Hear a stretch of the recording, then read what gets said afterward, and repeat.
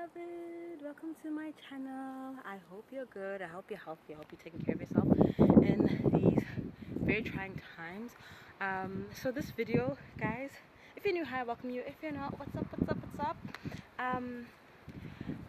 Guys, so this video I've been trying to record yesterday, and I had like a lot of interruptions and storage problems, and then the final video as well, I was not feeling well, so I was sneezing in most of the video, and I'm like, no, I have to redo this, okay? So guys, I'm also not try to make it too long, because it eventually became a bit too long in the previous video. So I'm back, my beloveds, and I have, as you can see by the title, I'm here to speak on the wonderful mother, okay, that divine mother. If you want to connect with her, how to connect with her, offerings, what she helps you with, how she's helped me in my journey, my connection with her. Yes, you know, I didn't want to leave you guys dry and hanging on the Holy Trinity video. I really wanted to do a video also specifically for Goddess Auset, Goddess Isis, the Divine Mother, okay? My connection with her and everything, okay? And just, you know, just to give you guys some information, if you're someone who feels called to work with her or connect to her, you know, how to get the ball rolling. And today I felt like Spirit was like, you have to do this video now, and I actually had forgotten all about it because I was meant to do it today on my way back from work. I did mention to you guys previously that I'm going to be running a little bit slow on the channel and the services that I want to do with the website and everything, because now I've also found a part-time job, but this is my passion, this is my life, so I'm committing to this because this is me and this is what I came here to do. So I'm gonna definitely make time for this, you know, hello, high water. Okay, so what reminded me is that on my way back, I could feel the energy, you know, I can always sense and feel moon energy when it's around me, even when the sun is out. I don't know how to really explain it to you, but usually I'll be tapped into my intuition. I'll just be feeling my spirit, and I can hear my spirit guides a lot clearer without having to silence my mind and quieten my ego and just do all those preparations, okay? So and it's kind of weird because, as you can see, the sun is bright as ever. It is about like 1 o'clock, okay? So usually the moon is not out at this time, so I don't know if you guys are going to be able to see it. Let me see if I can, like, I don't know if y'all gonna be able to see it because it's so bright as well, but like it just drew me, it drew my attention when I was coming back home. I was like, oh my gosh, yes, I have to connect and I have to do this video with my beloveds, okay? So I'm also not trying to make it too long, okay? So my beloveds, how can I even describe the wonderful mother, okay? For those of you that are not familiar with who she is, okay, she's the divine mother, okay, the mother of living things, okay? She has many names, okay? She is also sometimes known as she of 10,000 names because she has traveled all over the world, spreading love, light, you know, guiding people onto a righteous path and awakening them to their divine essence, okay? So astrologically, those that are not familiar with Isis, she's also known as the Syrian star because that is her energy, okay? So she is a Syrian goddess, okay? Her counterpart is Auset, as others know in Greek mythology as Osiris, okay? I'm not going to speak too much about him and her and Heru because I have like a whole video on the Holy Trinity, which I will link below this one, okay? This one is solely just for the mother, okay? I really felt called to do this as she's been really guiding me along my journey, and a part of me just wanted to share this truth with you guys, you know, so you can understand where I'm coming from. And as I mentioned previously, when I start channeling and connecting, you can get comfortable with the energy because her energy is really all over me, around me, surrounds me, just, you know, all that good, okay? So she is the Syrian star, okay? The Syrian goddess, okay? She's really more known in ancient Kemet or Egypt, okay, as the divine mother, the guardian keeper of the pharaohs. She protects the hers on the throne, okay, through Heru's victory over his evil uncle, and getting his throne back after his father Auset was slain, okay, and just their stories of how she has magical powers, okay. She is the goddess of love, magic, rebirth, transformation, wealth as well, although a lot of people may not speak about that aspect of her. She can help you manifest money, okay, but it won't initially be the first phase and step, okay. She is also the goddess of, as I mentioned, rebirth and transformation. So if you are called into this journey, if you're wanting to renew yourself, not even want, you don't want this, it just has to happen, you know. Change is the only constant thing. She really is the person that will guide you through this transformation, okay. And also the goddess of magic, okay. So if you're called into priestesshood, or if you're called into initiate under her order, you tap into the unseen, okay. She usually always actually holds your hand through the journey, okay. She helps you quieten your ego to tap into your higher levels of thinking. She's also your protector, okay. So anytime you're having spiritual warfare or anything that is happening around you, okay, she is the one that you call on to for protection. The dynamic that you have with her that I can explain for myself, okay, I'm just gonna give you guys information. Excuse me. Oh my gosh, really? On how I have connected with her, okay, and how she's helped me, okay. So where do I even begin? Okay, let me just start with working with her, okay, how to initiate it, okay. And yes, like for me, I won't lie, I didn't know really much about Kemet.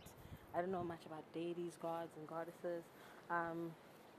She just came to me in a dream, and I just knew then and there that she was my guardian. And then also through meditations, and also connecting with Heru and Auset and the Holy Trinity, as I mentioned in the previous video. Okay, she's venerated in a lot of cultures, even in where I am here in Kemet, okay. She's still venerated. She has many names, okay. She's also known as to be the moon goddess, the green goddess, the fertility goddess. She has a lot of aliases, okay. So it really will depend on your connection to her, and when you connect and you start doing the inner work, and you know, she starts taking you back maybe to past lives, and you start understanding maybe your connection with her, the journey that you've come through, okay, because you may be a priestess of hers, okay. You may not even be aware of that. That's something that I am like being initiated in and through, because of past connections and everything. So now let's say you found out that, okay, you've learned about her, you've connected with her, you feel like you want to connect with her. Where do you start? How would I advise someone to start, okay?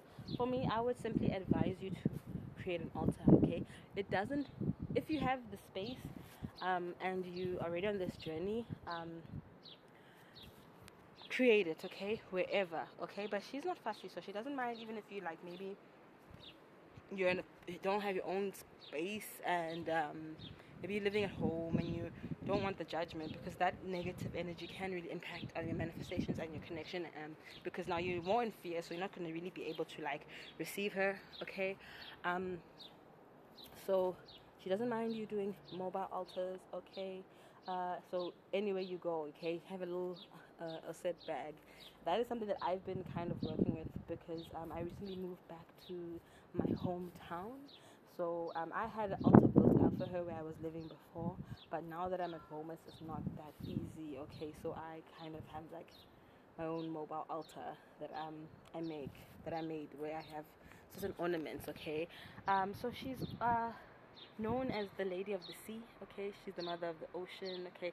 She is linked and connected to Yemoja in the Yoruba pantheon, okay. I did mention in a previous video that some goddesses or deities traveled along the world, so they may have other names, but in other pantheons and other religions. Okay, so she's also connected to Oshun. So Oshun in my energy, it's a balance of both when you're working with Auset. When I started working with Auset, Oshun and Yemaya popped up to me as well. So you may actually have that correlating thing, I don't know if that's a word. Maybe another deity, maybe from a Hindu pantheon, may start wanting to work with you because it's that similar energy. But ideally, you before you even like want to start tapping into deities and stuff like that, I would advise that you start with her, because she's the mother of all. Okay, the mother of all living, the mother of all the goddesses. She birthed all the goddesses from all the other pantheons. Okay, so you really want to come to her first. Okay, if you are even considering stepping into your spirituality, I would advise building that connection, and then you might eventually tap into others, okay, as I mentioned, because that link, okay. And then you also may connect with Osa or Heru, because those are her they're intertwined in a way, as I mentioned, the Holy Trinity. So they really do work together. Sometimes you could be working with Oser or with Heru and she'll pop up, but usually it's the mother that you reach first, okay, before the son and the father. But it's just been so twisted with religion, okay. And I also mentioned in a previous video about the age of the goddess. I'm going to link that below as well, because the Bible, my beloveds, has been really twisted, okay. Like, if you really want to grasp the real truth of the Bible, because it is truth, you need to change he to she, her to him, and God to goddess. There's a part in the Bible where they speak about the Lord's wings will cover you and protect you, and if you have even seen pictures of Auset, you know that she has wings, okay. So, like, literally the whole Bible is like really about the mother, okay. I know a lot of people are gonna be like, "Ooh, how dare you?" But it's the truth, okay. And even Yeshua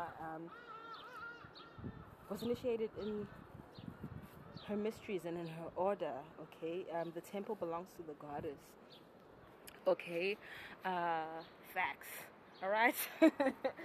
So if you're not ready to hear this information, then really you're on the wrong channel. But if you are feeling this and resonating with it, it is your truth, and it's time to tap into it, and it's time to let go of the stigmas and the stories. Like, I won't lie, the most important thing that she's also does for you, okay, before you want to manifest a husband and a mansion and $1 million and all these things, she really works on your inner self, okay, your inner child, okay. If you have some wounds that you need to heal, okay, your relationship with your parents, your relationship with your surroundings, the community, she really is community based, because she's the mother of all living things. So she will open up your mind to even how you have a perceived life and how you may haven't even wronged other people and you're not even aware of it, okay. She really helps you surrender your ego to even be open to like spiritual experiences and like astral traveling and lucid dreaming and just other amazing things, okay, or just even transcendental meditations or just anything of that facade, if that's the right word. she really will be that gatekeeper.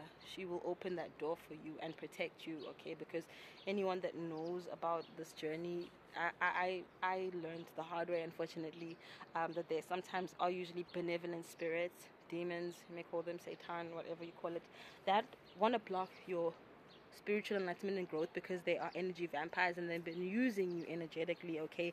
From the moment that you were born, you may have had curses over your head, you may have had things that were taken over you, and the mother has promises for her children. So it's time for you to reclaim it through letting go of absolutely everything that society has deemed to be so, and be willing to unlearn and be willing to face your fears, okay. She will really, really help you face your fears, because if you know anything about the energy of the goddess, okay, I kind of like picture it with the cow, because the cow is also her energy, okay. Because some images of her, she has a crown with a cow horns, okay? Like, a cow's fearless, okay? A cow's quite fearless and strong. Although, like, it won't attack you, okay? You won't find yourself being attacked by a cow. But, like, or sometimes you can. Don't play with them. But, like, that is her energy as well. That is her energy. Okay, my beloveds, I'm gonna cut this video and do a part 2 soon, because my children are here, and I also realize that I'm just trying to go super fast because I don't want to make it too long, but thing is, I also don't want to miss pivotal information. So catch me in part 2.